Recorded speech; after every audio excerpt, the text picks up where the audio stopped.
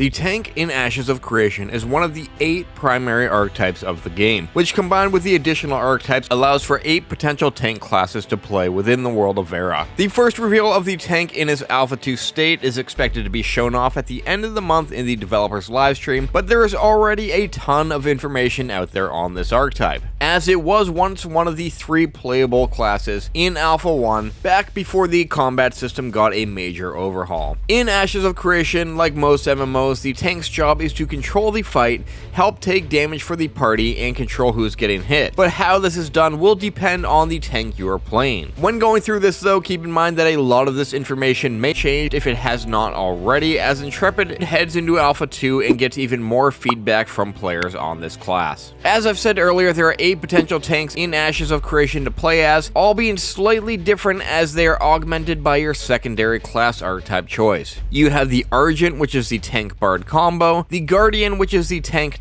combo, the Keeper, which is the tank summoner class, the Knight, which is your tank fighter class, the Knight Shield, whom is the tank rogue combo, the Paladin, which is your tank cleric class, the Spell Shield, which is the tank mage, and the Warden, which is the tank ranger. Each of these class combinations will change up a bit how the tank plays in Ashes of Creation, giving you a wide variety of choices. For example, with the tank summoner combo, you should expect your summons to be a bit more tank-like and assist you on mitigating damage away from your party, compared to where a melee summoner will probably have more DPS-oriented summons. I'd even expect something like the Tank Ranger combo to give you more ranged abilities to play around with than, say, the Tank Cleric combo. We can expect that the biggest change from the Alpha 1 tank, though, to Alpha 2 will be active blocking. Ashes of Creation's combat system will give us a combination somewhere in the middle between tab targeting and action combat, allowing us to tab cycle through targets while performing attacks with our weapons, aiming shots, and raising our shields to block incoming damage with enemies. I imagine this will be a pretty crucial ability for the tank when it comes to active blocking particular abilities from the bosses that you are fighting. This is expected to be used with a stamina system along with features such as sprint, but it is something that Intrepid was still actively working on, deciding if and how they would implement it. The basic abilities that we know about so far for the tank are Javelin, which pulls an enemy to the target location,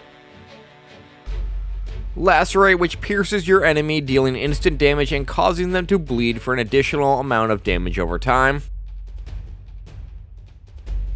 Myrmidon's Fury, which strikes your target, and when doing so you gain a temporary buff that gives you a chance to counterattack each time you're struck, Onslaught, which charges your enemy dealing damage, Resounding Smash, which strikes in front of you along with dealing additional damage after a short delay to any targets that were initially struck,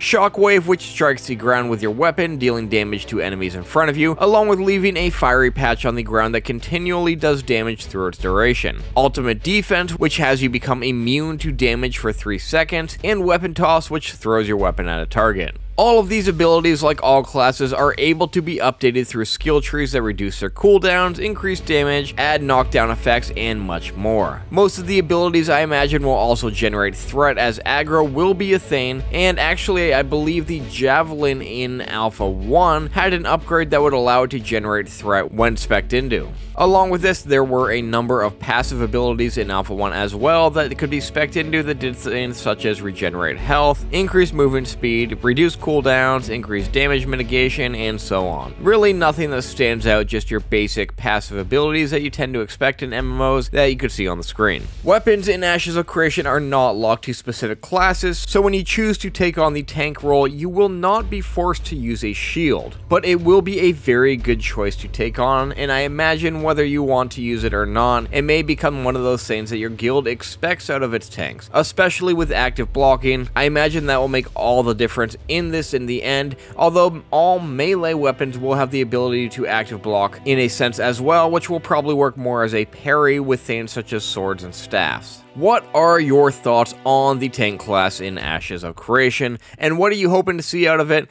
Let me know in the comments down below, and if you're new to Ashes and you've yet to create an account, feel free to use the referral link in the description below where you can jump in on the forums, buy some cosmetics, or just hang out until you can finally step foot into the world of Vera. Also, remember, end of January, we will be seeing the Alpha 2 tank reveal, so stay tuned for that as well, because that is going to be very exciting. We will finally get the holy trinity of classes for or Alpha 2 being damage, heals, and tank. Otherwise, be sure to click that subscribe button, hit that thumbs up, turn on the bell for notifications, and stay tuned for a lot more to come.